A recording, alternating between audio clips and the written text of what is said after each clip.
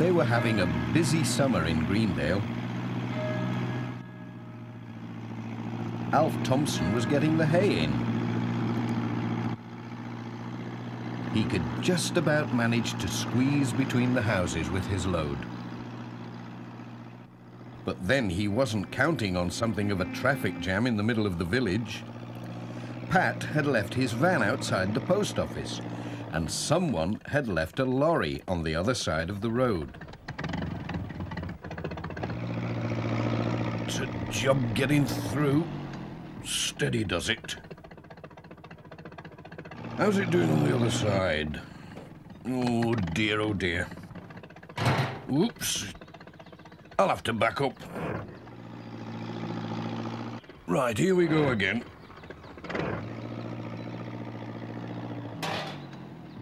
It looks as though Alf is stuck.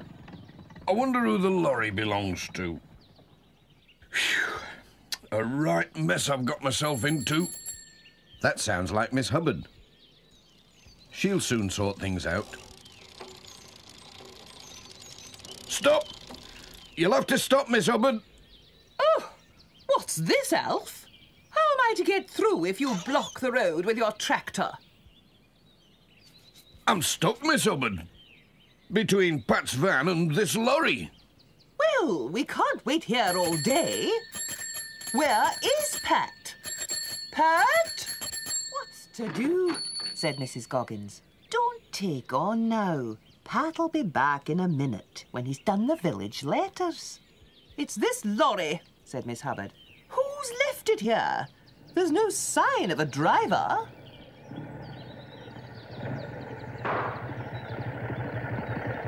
What's going on? Said Peter Fogg.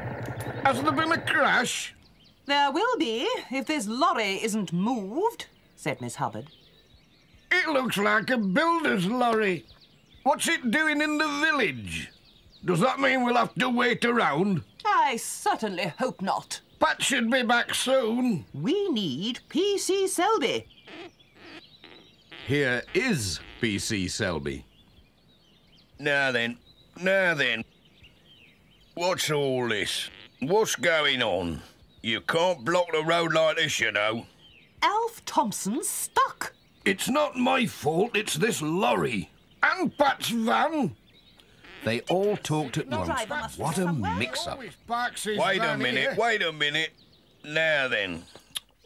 Here, this headlight's broken. Now then, let's get things sorted out. Who does this lorry belong to? Pat was hurrying round the village with his letters.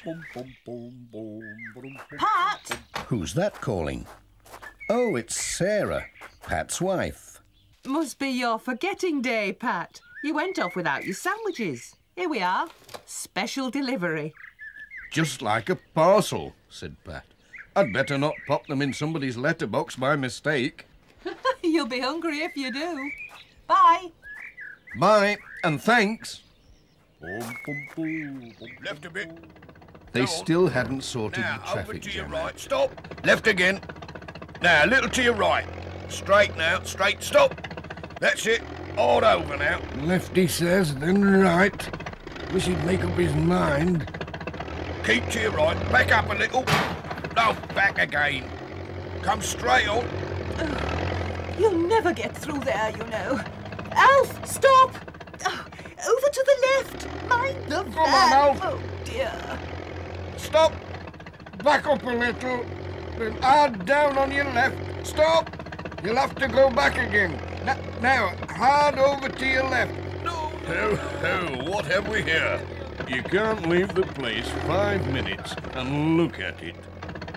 Back a little. Now, hard over to you. Oops. Mind the van. No, right. Right, I You've got said. me all of a muzzle. I'm staying put till somebody moves that lorry. Hang on, said Ted. I'll give you a hand. Ted's lorry? So sorry, everyone, said Major Forbes. Ted's just giving me a hand at the hall. Borrowed the lorry. First traffic jam in Greendale, what? Soon be off. Morning, everybody. Just a word, Pat. Urgent parcel coming from London. Bought these tin soldiers for my collection. Now take good care of it, there's a good chap, what? Don't you worry, Major, said Pat. I'll see you get it safe and sound, the way you always do. Good man. Bye for now. Bye. You see, PC Selby, it's quite easy when you know how. At last Alf could get on his way. Miss Hubbard decided she had wasted enough time and moved off, whilst Peter Fogg started up his motorbike again, leaving PC Selby and Jess with the road to themselves. Pat was helping Mrs. Goggins to sort the rest of the letters and parcels. There were 2 parcels with no address. Mrs. Goggins found a label that had come unstuck. Oh, it's this modern glue, said Mrs. Goggins. They're forever dropping off. Now, which one shall I put it on? I think it's off that one, said Pat. But that leaves one without an address, said Mrs. Goggins. Don't worry, said Pat. As soon as somebody says, "Where's my parcel?" I'll know it must be theirs. Simple. Oh, I'd never have thought of that. Goodbye, Pat. Mind how you go. Bye.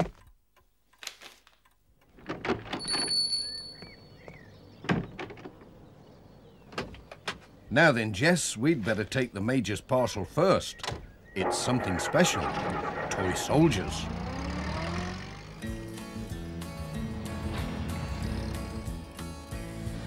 Pat was on his way.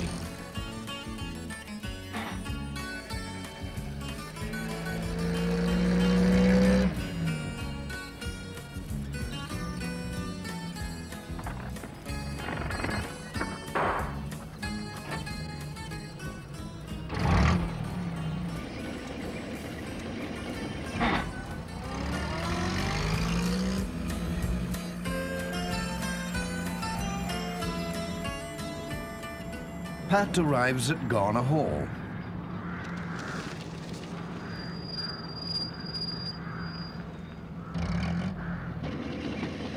Won't be long, Jess. Looks as though the Major's busy.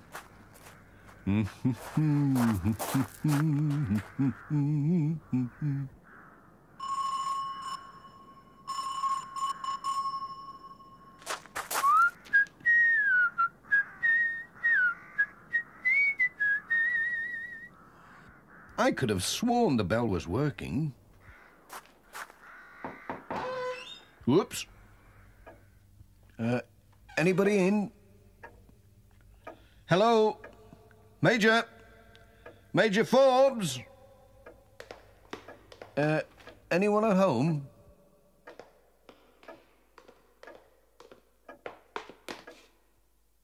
I'll leave the parcel here. It'll be quite safe. What's that? Must be me imagining things. Where is everybody? They must be having a tea break.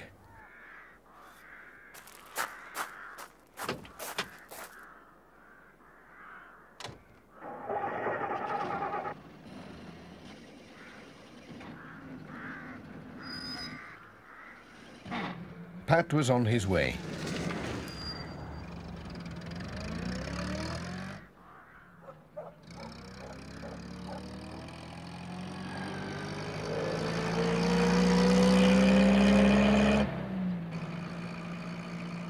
That's just the place for a quiet picnic, Jess.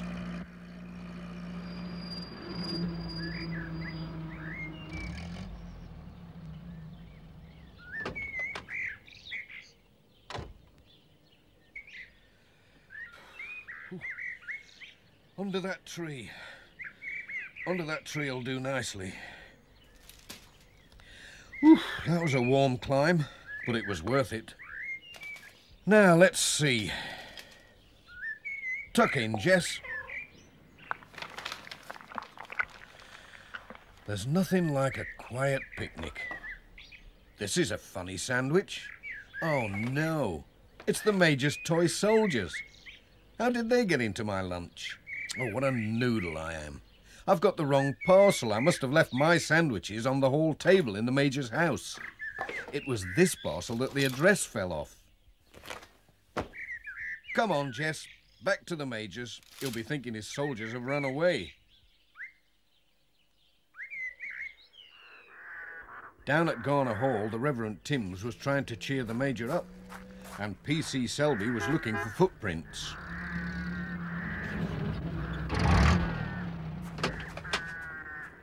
Anything the matter? Asked Pat. What's going on? Robbery, said the Major. That's what's going on, Pat. My collection of soldiers. Gone, all gone, what? Marched off without a sound. But there's a funny thing. The robbers left their sandwiches behind. Oh, no, said Pat. They were my sandwiches.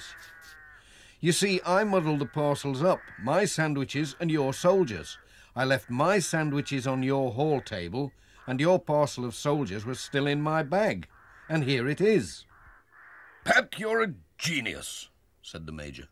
You've saved my new soldiers from the robbers, what? The best of the bunch, too. Good man. But I'm still hungry, said Pat. The Lord will provide, said the Reverend Timms. I'll just pop in for my sandwiches. Now then, Pat, said P.C. Selby. I'll have to ask you for a statement. You can't go in there, Pat. Not till we've looked for fingerprints. But I want my sandwiches, said Pat. Those sandwiches are evidence, said P.C. Selby. Evidence, Pat, that's what they are. Nobody can touch 'em, not till the CID get here from Pencaster. And goodness knows when that'll be. I wonder if Sarah's got something nice for lunch, said Pat. I'm so hungry, Jess. I think we'll have to pop home and see. Bye. Bye, old chap. Bye, Pat.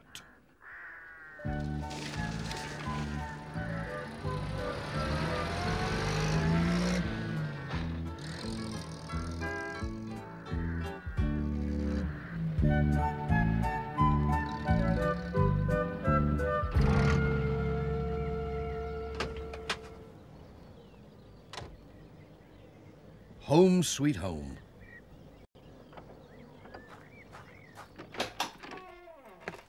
Hello, anyone at home? It's me.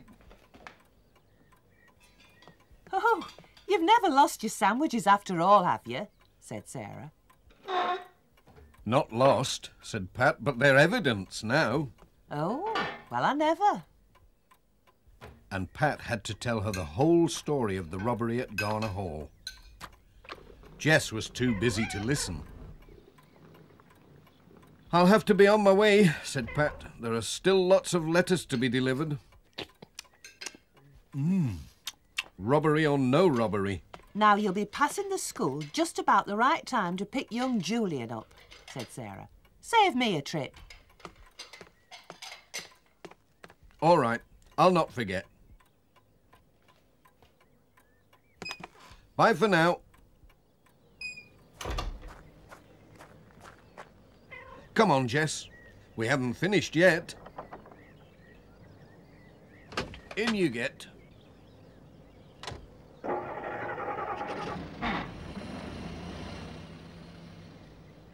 Pat was on his way again.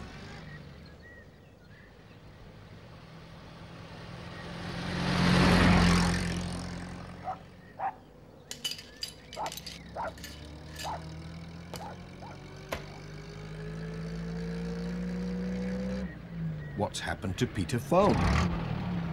Hello, Pat. Having trouble? I certainly am. My front wheel brakes have locked. Nearly threw me over the handlebars.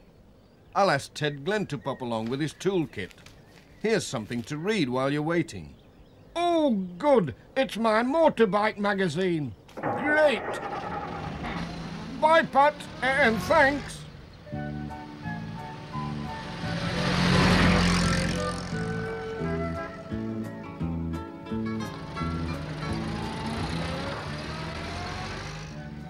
Pat called at Thompson Ground. Alf was helping Ted load some wood onto the lorry. Hello, Pat. Pat had some letters for Alf. Come and have a cuppa, said Alf. Dorothy's sure to have the kettle on. He was right. Just the job. Hello, Pat.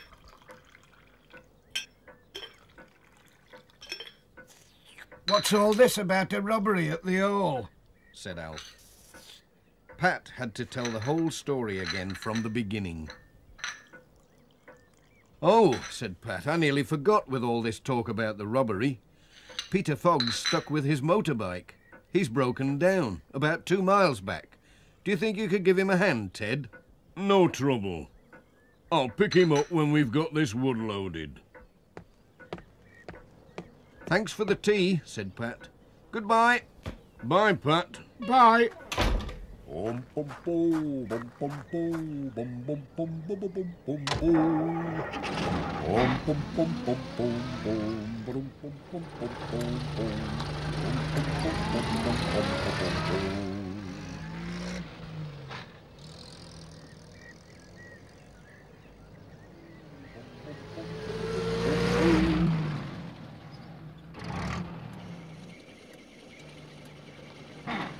Pat's next stop was at Intake Farm. He met PC Selby coming out. Any news of the robbery? Asked Pat. Good news and bad news, said PC Selby. They caught the robbers on the road to Pencaster, but there's no sign of the collection of toy soldiers. Bye for now. Cheerio, Pat. There was a newspaper for George Lancaster. Pat set out to find him. But where had he got to? Looking for me, Pat? Ooh! You made me jump, George. I thought the robbers were after me. Here's your Hen Farmer's Weekly. Oh, thanks, Pat. Then George told Pat how he dreamt he was being chased by a giant hen, which flew away just before he woke up. It's time I was flying away, said Pat. I'm supposed to be collecting young Julian from school. Now where has that cat got to? He might be after rabbits down the field, said George. He likes my rabbits, does your Jess? They went to look. Jess! Jess! Jess! Jess! He sometimes comes round here. No sign of him, though. Jess! Jess! Pat found Jess with his rear end sticking out of a rabbit hole. Here he is, George. I think he's got himself stuck. Pat took hold of his cat as gently as possible and pulled. Oh. Something small and heavy rolled into the grass. George picked it up and looked at it. What's Jess found? Said Pat. Looks like one of these old tin soldiers, said George. I used to have a box full when I was a lad. Could do with a bit of a clean. Did you say a tin soldier? Said Pat. Yes, why? The robbery. You must have heard. Hang on. Pat thrust his arm down the rabbit hole as far as it would go and brought out a shopping bag. He looked inside and found it full of toy soldiers. Jess has found the loot, said Pat. The robbers must have hidden them on their way to Pencaster. They must have passed your gate. Clever cat, said George. I must get these back to the Major, said Pat. He will be pleased.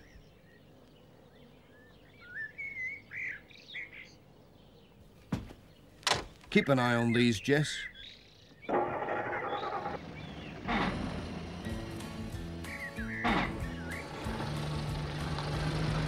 Bye, Pat. Bye. Never mind, Jess. The Major will be so pleased to have his soldiers back. I'm sure he'll give you something nice.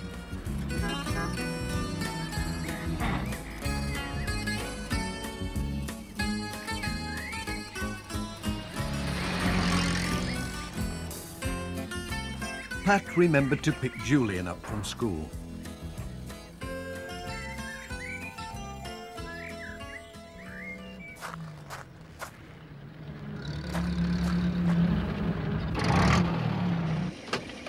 Am I late?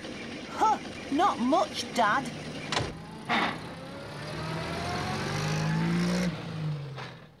On the way, he told Julian all about the robbery and how Jess had found the soldiers down a rabbit hole.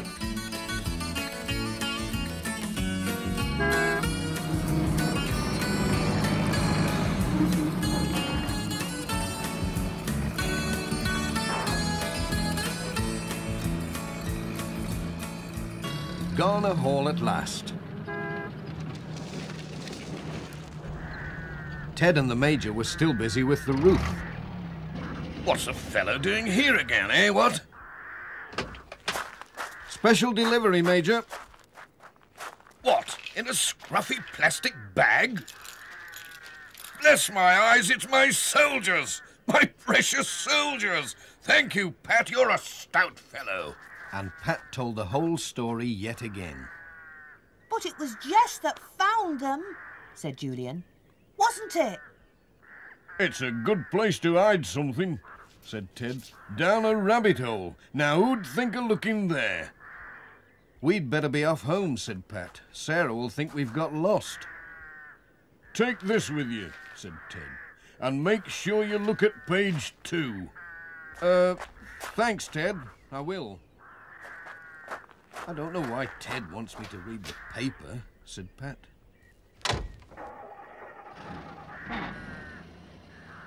Bye. Bye, Pat, and thanks again. Julian couldn't wait to see what it was. Oh, it's about a reward. For anyone who finds the Major soldiers, £500. Well, I never, said Pat. That'd buy a lot of fish for Jess. It's time to go home and tell Sarah all our news. Let me tell her first.